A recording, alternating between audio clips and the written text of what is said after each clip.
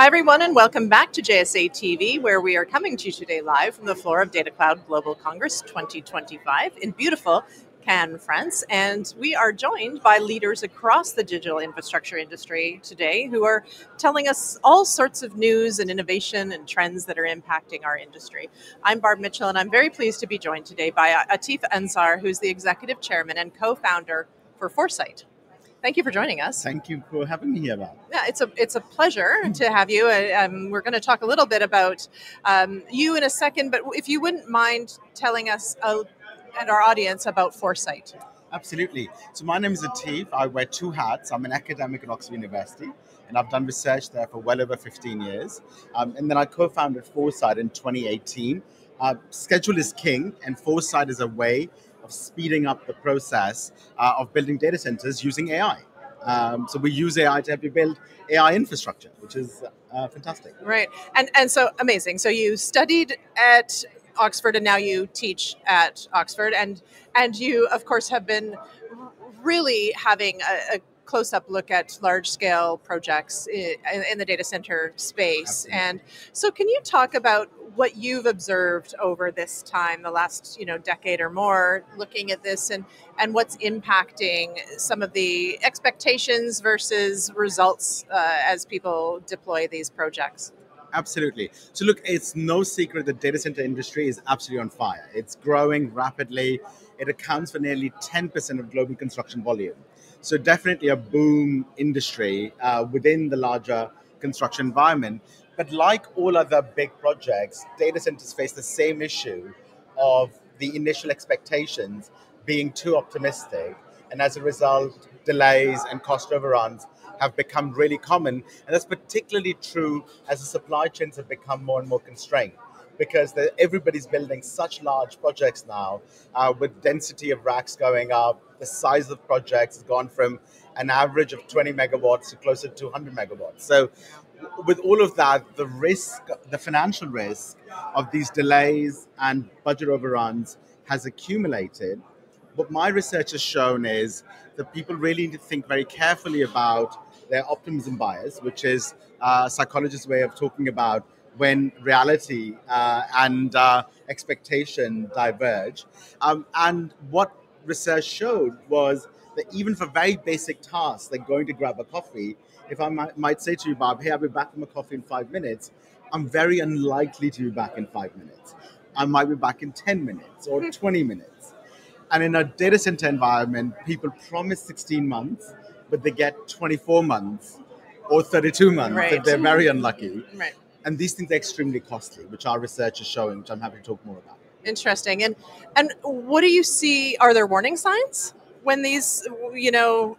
I love this concept, by the way. But how do people plan for this? How do they predict it?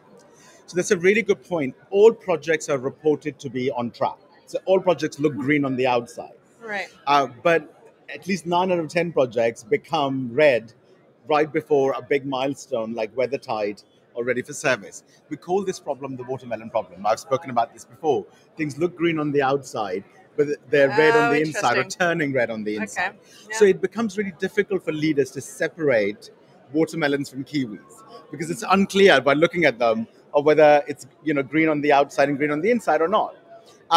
So people need X-ray machines, effectively, Right. to be able to X-ray through their project very quickly and be able to tell if it's got any warning signs. The single biggest warning sign of a project that has a lot of risk of going south is that the schedule is a mess or nobody can locate it. So if the CTO or the chief operating officer were to email the project team and say, hey, can I see your Primavera P6 schedule or Microsoft project schedule, they might get a kind of an alarm response back saying, Right. why do you want this? So that's first warning sign that there's potentially more digging to do. A second warning sign is the reporting is very slow, partly because the data is such a mess, and partly because the automation of that data, as a result, is quite poor. It takes people at least a week, 2 weeks, sometimes a whole month to report on real progress. And if you observe how they're reporting, you'll see that they're painting pictures in Microsoft PowerPoint or using Excel. Right. So that's another telltale warning sign that there's quite a lot of mess. A third issue is that the communication between the top line and the front line becomes misaligned. Executives at the C-level in the data center sector are very busy. They're spending their time talking to investors, talking to their customers. They don't necessarily have time to look at the operational side of things internally, so they end up delegating the front line to go build the projects. But that delegation, unfortunately, doesn't work. You need to have governance. It's not a trust thing. It's about making sure that there's a loop of learning between the front line and the top line. So a third warning sign would be that the two are not talking, or there's no business review, like a monthly or quarterly business review taking place. And as a result, delays are accumulating without the executives getting involved and trying to solve them before the problems become too big. These are really important warning signs, I think. So thank you for laying that out so clearly. I mean, just from a cost perspective, it can have an enormous impact, right? And I know that you at Foresight have done some research on this with STL partners. Tell us about your findings in that research and just the financial impacts of not catching those early warning signs. Absolutely. So we partner with STL Partners, company based out of London, and we commissioned this piece of work as an independent research. So we did not influence their results. Obviously, as an academic, I was interested in both methodology as well as the academic rigor of it. So we interviewed, and they interviewed as independent researchers, over 15 senior executives as well as project directors across the data center industry. What they found is that for 1 month delay of a 60 megawatt data center, the total cost to the owner is over $14 million per month. Wow, per month? Per month of delay. Wow. That's lost revenue that's never going to come back. Yeah. That's standing army costs of people you have to pay for. That's SLA penalties or service credits that you have to supply in lieu of opening the data center. Right. Cost of capital, cost of inflation, so on and so forth. And that's a very conservative estimate for a 60 megawatt data center. What they also found is a 3-month delay is enough to wipe out the net present value.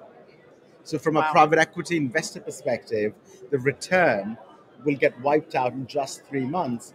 So you have to take these delays extremely seriously and don't feel embarrassed about them. It happens to all teams. Take them as a learning opportunity and create a culture which almost celebrates surfacing bad news early rather than brushing things under the carpet. Yeah, so interesting and so important. And I can just, I mean, from an organization perspective, investor perspective, market perspective, all of these things, this is really important learning. So thank you. Absolutely. Thank you so much for sharing. Yeah. Yeah. Anything else any final words? I know we're sort of day one here of the show. Do you have any exciting things that you're most looking forward to for the remainder? So look, I've diagnosed a problem, which is this issue of the watermelons, right? Projects get reported as being green, but they turn red. So what I'd like to talk a little bit about is the good news around what's the solution. And so these things are not as out of control as one might fear. So you can gain control as a team. And, I'd like to share 3 tips for that. Tip 1 is get your schedule in order. The schedule has to be a collaborative effort, and it's got to be exposed to sunlight. It's the best form of antiseptic. Right.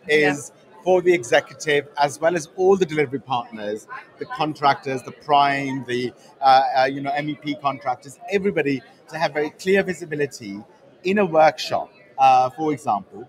Then pair that human process with artificial intelligence technologies like Foresight to provide that rapid feedback and visibility, the simulation information to facilitate that better human communication. Ultimately, people build faster, but AI is the amplifier that can make that process a lot quicker. My third tip would be to put in place better governance. So sometimes the front line shy from engaging with the bad news with the C-level and just encouraging them not to do that. But equally, the top line, the C-level have to institute a monthly business review and making sure that they're getting truthful reports so they can help their team, support their teams. And the ultimate kind of tip would be to really question greens but support reds. So it's the opposite of what people do. Right. If you see greens on your report, be very suspicious. Right. Why is it green? Is it really green? Is it really green? Yeah. And if you see reds, really throw all your support towards them and help them, partly to build the culture very good point. of encourage them to come up with the reds earlier when you collectively can do something about it. Right. It's not. There's no use having them on the inside where you can't see them. Exactly. Bring them into the light. Absolutely. Yeah. Thank you. Thank you. Thank you so much. It's been a pleasure. This has been a very interesting conversation, and I want to come audit one of your classes one day. With pleasure. Thank you very much. And thank you to our viewers for tuning in again to JSATV, where we'll continue to come to you live today from Datacloud Global Congress. Until next time, stay tuned. Thank you.